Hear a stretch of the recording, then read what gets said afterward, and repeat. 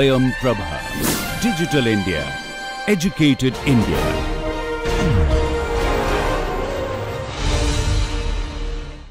Hello students, welcome to today's lecture.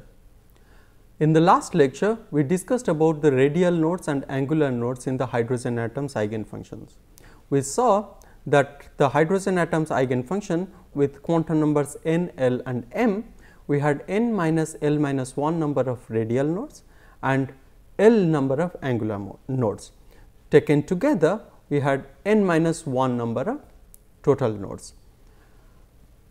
What we have so far discussed is that how the radial function changes in terms of r, but we also see that for different values of L, whether L is 0 for s orbital or L is 1 as p orbital or L is 2 d orbital, we will have different angular distribution of the wave function and therefore, the probability density. However, it often becomes very useful if we can convert this so called angular distribution of the wave function to another form which is known as the radial distribution. In the radial distribution function formulation, what we do is that suppose we have the wave function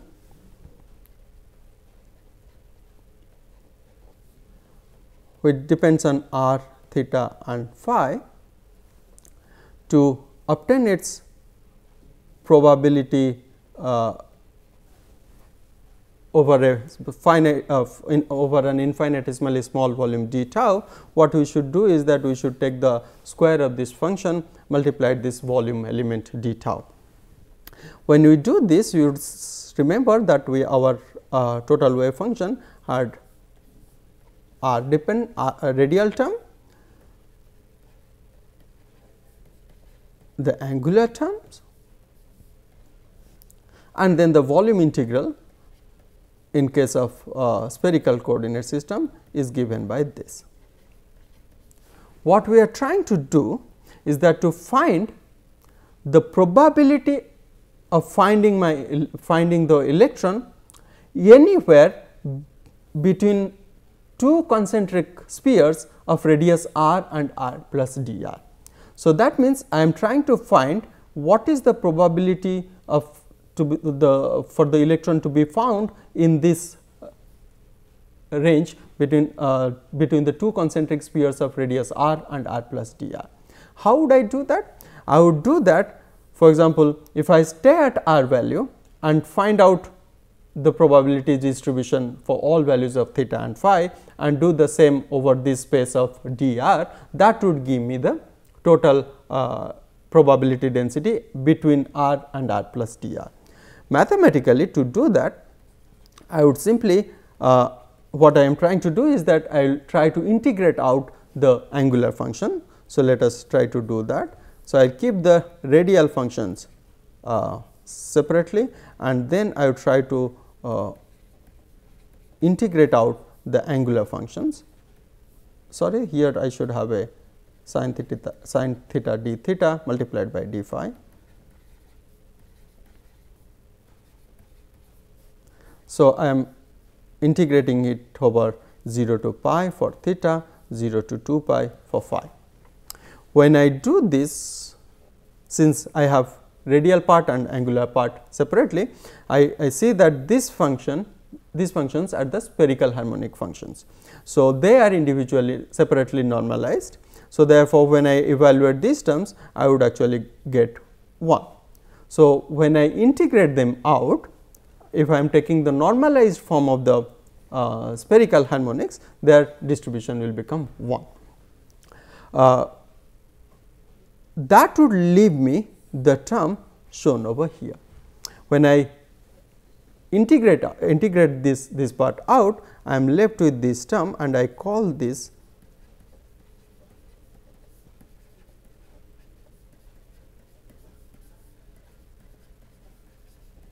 where this p of r is known as the radial distribution function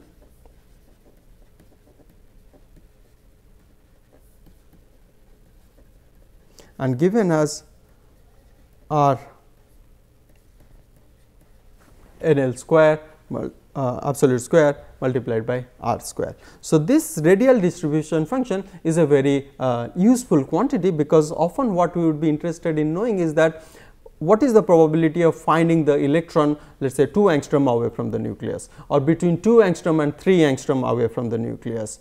So, when I define when I formulate my questions in this fashion, so what is the probability to be found between 2 and 3 angstrom away from the nucleus? So, that means between 2 and 3 angstrom nucleus, I must span all over theta and phi space and then find the total probability. So, this is essentially telling that I am calculating or I am evaluating this distribution function along the radial direction, while for each value of r I am integrating out the theta and phi. So, we will try to do this for one of the functions. Let us consider the easiest of them all, for radial distribution function for 1s orbital. So, this is simply 1s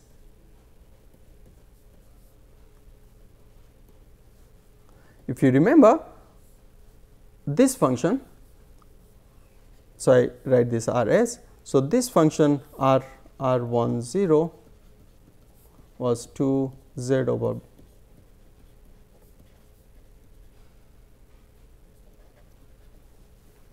So, the square of this function would become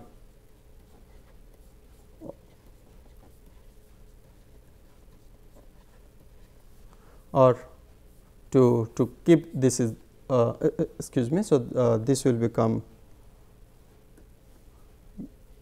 the square of it. So, 3 over 2 when I square it, it becomes cube. So, I have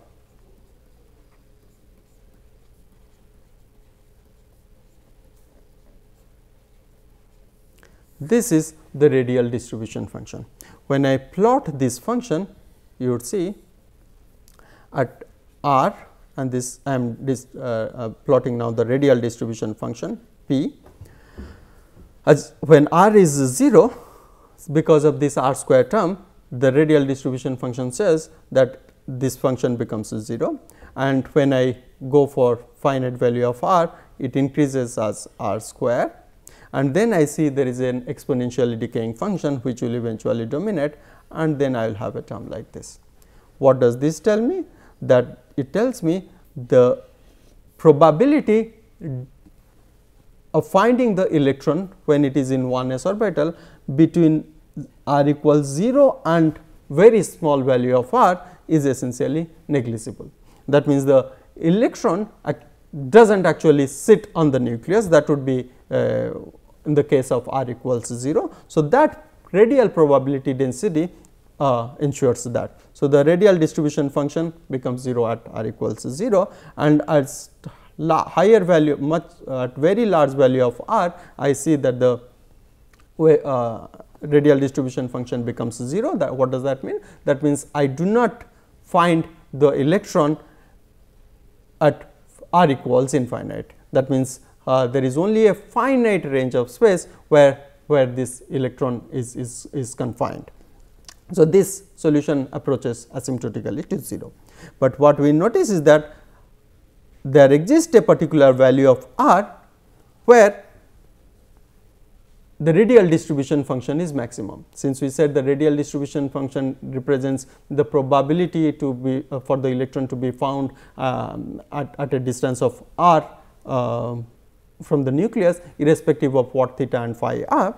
So, therefore, I would be interested in knowing what is this value r. How would I get this? So, I am essentially trying to find the maximum of this function. So, to do that, to find the value, I must differentiate this term with respect to r and make this 0. So, this way I can find the critical point, either the maximum or the minimum, and to check whether it is indeed a maximum or minimum, I must check the second derivative, or for this case the first derivative itself would suffice in this case. So, I have these constant terms that I am ignoring. So, I have to differentiate these terms. When I do this, I have 2 r e to the power minus 2 z over a plus r, plus this is the first term, and the second term is when I differentiate this term r square minus 2 z over a e to the power minus 2 z by a r. So, I am differentiating the exponential function by keeping r square. So, these two terms together are 0. So, I see the e to the power minus 2 z by a are 0. So, I cancel that term out. So, I have 2 r equals r square. So, there is a negative sign here, 2 r equals r square 2 z over a. I took this quantity to the left hand side. So, then you see the value of r that comes out is essentially a by z. So, here r cancel out and 2 cancel out, and I have a over z. So, this value of r is, let us call it r max, because this is the value of r, the distance between electron and nucleus, where the radial distribution function is maximum. When you look carefully, for hydrogen atom z is 1, and when z is 1, this r max is simply a, which is nothing but Bohr's radius.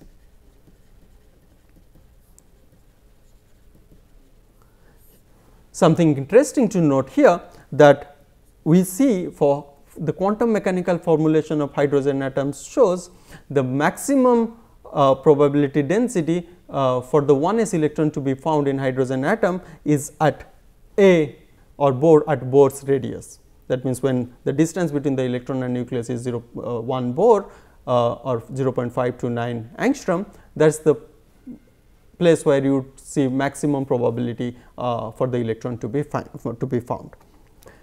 Interestingly, if you remember, this Bohr's radius was defined by Bohr in his Bohr's atomic model, where he said he determined the value of this r, and this our a and Bohr's radius are exactly the same. We have pointed this out. So, what we have seen here, that while Bohr's atomic model said that the electron moves around a fixed orbit with a radius of Bohr's radius r, what we say here from quantum mechanical formulation is that yes, the electron actually moves around the nucleus. The maximum probability for the electron to be found is at r is at Bohr's length from the nucleus, but we also have finite probability for the electron to be found elsewhere. So, what Bohr's simple atomic model suggested, it gave us only this result. What quantum mechanical formulation suggests is the distribution of the r that we can see. So, this is the outcome of the quantum mechanical formulation, and here we have this uncertainty in the location of electron spans out, which was not there in case of Bohr's atomic model. So, we looked at what is this r max, and similarly I would suggest that if you should try to do for, let us say, P 20, which would be simply r 20 square and r square, and then find out what are the values of r where this function will become maximum or where this function will be minimum, find out the critical point of this radial distribution function for 2s orbital. You can do that mathematically, but what we would do now instead is to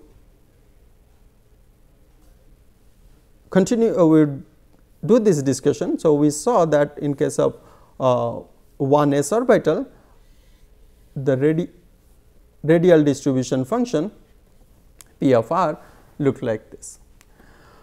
This was for 1s. When I do that for 2s orbital, what I would actually see the following. I would see something like this.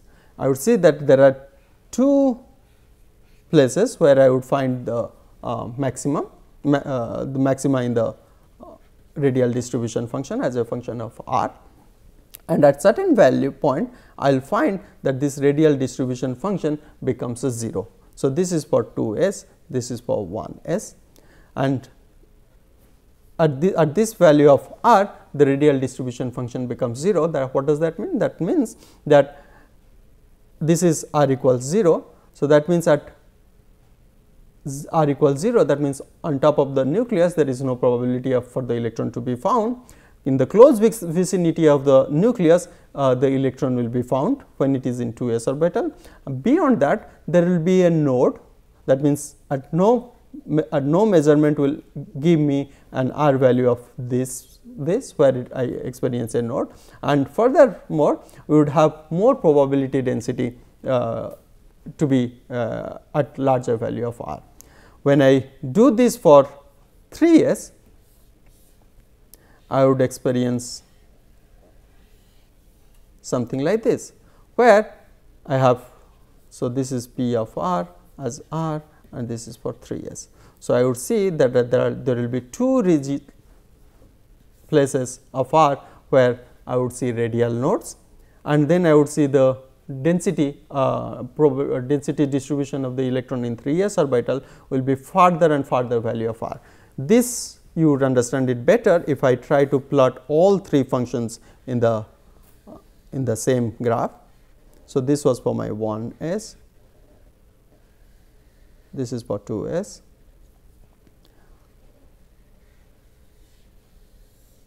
this is for 3s.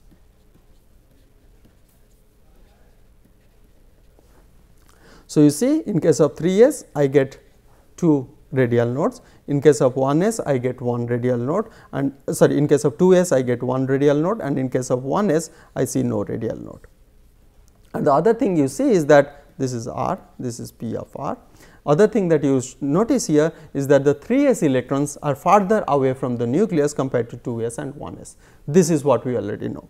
This radial distribution function beautifully depicts the shell model of atom that we are very familiar with. So, what does this mean? This means 1s orbital will be a sphere, the 2s orbital will be a sphere inside another sphere. So, there will be sphere, that means the probability distribution is in this region, and then I will have a node, that means there is no probability for the electron to be found, and then again I will have some more probability distribution after this node. In case of 3s, I have a sphere inside a sphere inside a sphere. So, that means I have 2 radial nodes and the electrons are diffused farther and farther away from the nucleus. So, we looked at this radial distribution function. Next what we will do is that we will try to find out the expectation value of r. To do that, so if you remember, the expectation value of any operator is simply we obtain that by the square psi star, the operator and psi, where let us try to do this for again 1s orbital, which is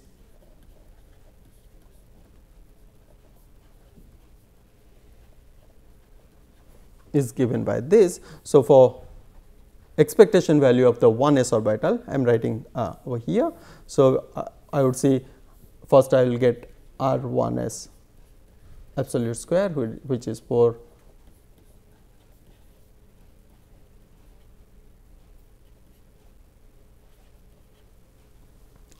and so this one will be, this is the square of the function, this is r because I am calculating the expectation value of r, and then I should not forget r square dr, which is the volume element that I should consider when I am integrating over radial coordinate, and here this r value goes from 0 to infinite. So, now when I look at this term, I can use this expression over here. There are some constant terms, so I am keeping them outside. So, I have now r cube e to the power minus 2 z by a r dr. R cube became r square and r.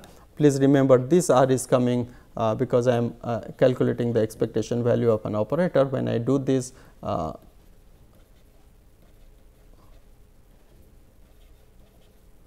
this is the general definition of when I am trying to obtain the expectation value of an operator for a function psi.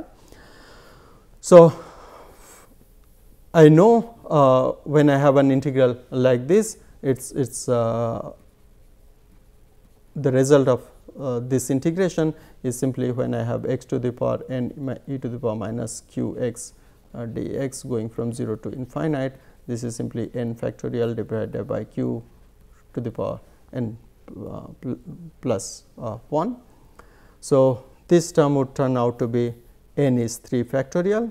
So, because I have r to the power n divided by q, where q is 2z divided by a, and n plus 1, since n is 3, this is 4. So, now factorial of 2 is 6. So, I have 6 into 4 divided by this is 2 to the power 4, which is 16. And now, you see I have z over z by a to the power 3, z by a over 4, they would cancel out and I will be left with this value. So, when I look at this, so I have 3 by 2 a over z. This is what I am getting, the average value of or the expectation value of r for 1s orbital. What does this mean? When z is 1 for hydrogen atoms, this is simply 3 by 2 of a. So, this would say that for 1s orbital, the value of r where the probability density is maximum is Bohr's radius a, but the average value. So, if you remember, the wave function was like this and the radial distribution function was like this. So, the maximum value was a, but the average value turns out to be 3 by 2 of a. In fact, if you use the general form of the hydrogen atom's eigenfunction and then find out the expectation value of r, the position radial operator here, r operator, for any value of n L m, this is the general expression, where you see it depends on n quantum number, L quantum number, of course, it is silent about m quantum number, the magnetic quantum number. What you notice here, for example, for L equals 0, in this case when it is the 1s orbital, you can simplify this term to find out what this term gives me about for r of 1s. So, to do this, since n is 1, so I have a over z and 1 plus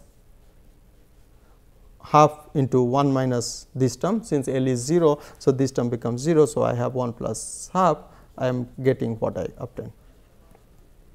For all other non-zero value of L, for example, for 2p or for 3p, we can use this relation to obtain this, but I would recommend you to actually find out the expectation value of at least 2s orbital and 2p orbital. So, we would use this general formula for the expectation value of r to make one particular discussion. Here, for example, you see one thing that you would notice here, these are the radial distribution functions for 3s, 3p and 3d. In all three cases, the principal quantum number is 3, the L values are changing. When you see that, you would see that 3s orbital would have 2 radial nodes, 3p orbital will have 1 node over here and 3d orbital will have no node. This in the probability in the radial distribution function. This we can obtain by using the relation that we just discussed.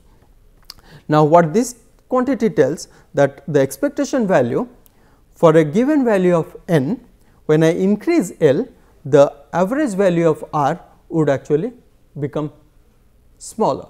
That means, in case of comparing 3s, 3p and 3d orbitals, the electron in 3d orbital, because of this larger value of L, would be much closer to the nucleus compared to 3s, because in case of 3s L is 0. So, this term becomes 1 just 1. In case of 3p we have 1 minus some quantity, and in case of 3d 1 minus some quantity, but this quantity increases because of the larger value of L. So, when this quantity decreases, that means the average value of R, where the probability where the electron can be found, also decreases. That means the average value of R for 3s is greater than the average value of 3p and average value of 3d. The same thing also you can compare by the maximum value, the maximum probability density for the 3s, 3p and 3d orbital, and you would see that the R value at which this maximum would occur will decrease when we go from 3s, 3p and 3d. The other thing you also notice that the 3s orbital shows that the electrons can be found much farther away from the nucleus than 3p and than 3d. This is maybe counterintuitive, because we see that when we have orbital angular momentum, there will be a centrifugal force for the electron. So, that the electrons will be going away from the nucleus. So, therefore, we would have expected that the electrons in case of 3d should be found on average farther compared to 3s or 3p, but this is not the case. This can be explained by the fact that in case of 3s we have 2 nodes, 3p we have 1 node, whereas 3d there are no nodes. Because of this additional radial nodes, since the probability distribution moves rightwards in case of 3s and 3p than as compared to 3d. So, that explains the presence of radial node, explains why our average value of R is greater for 3s compared to 3p or 3d. Now, we are showing the orbital representation of different orbitals. So, what you see is that this is the probability distribution of electrons. So, that means if you do many measurements, you would find these are the distribution for, and we call that 1s. And in case of 2s, you see first you would find some distribution closer to the nucleus, and then there will be a node, you see the empty space, followed by some more observation of the electron. In case of 3s, you see first close to the nucleus you would see sometime the electron, and afterwards there will be a node followed by some more distribution and one more node. So, we see 3s. So, in case of 2p orbital, we have now got this angular node. So, you see this node is over the over a plane. So, this is because of the angular node, and the electrons are found either above this plane or below this plane.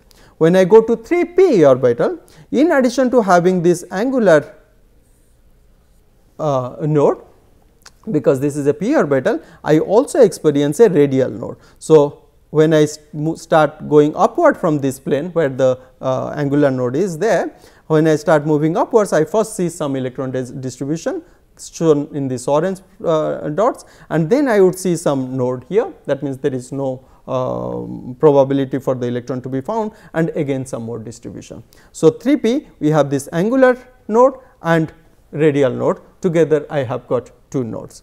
In this, and similarly you can explain this 3d where you have actually 2 planes along which the angular nodes are observed. And the probability contour plots are shown here. You can see for in particular 2p and 3p, if I have to write in draw in a qualitative format. So, this if this is 2p, I would have 3p appearing something like this. So, I have as if a dumbbell within a dumbbell, as we discussed that in case of 2s, 3s there was sphere inside a sphere. So, we have now dumbbell inside the dumbbell. So, that again satisfies the shell structure of the atom that we are so familiar with.